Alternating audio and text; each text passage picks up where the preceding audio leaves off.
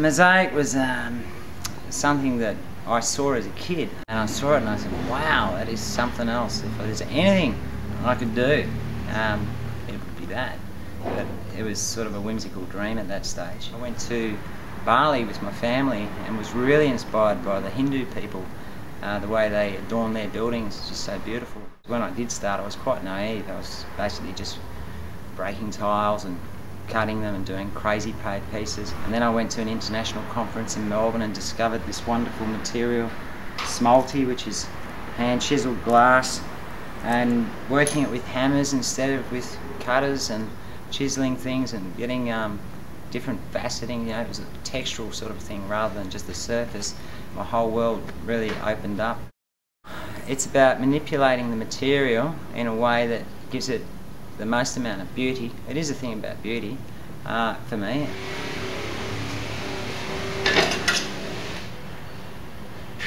You can have 10 people make a mosaic of the same image and you get 10 different looking mosaics. There's something of personality that's transposed into the work.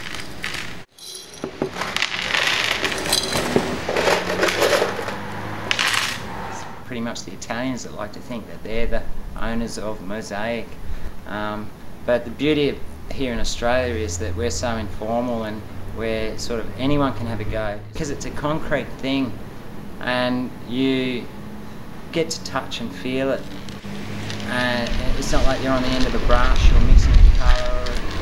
It's not flat, you know, it is heavy, it lasts, you can put it out in the weather. That's definitely an added bonus. The work's still going to be there maybe in 1,000 years' time.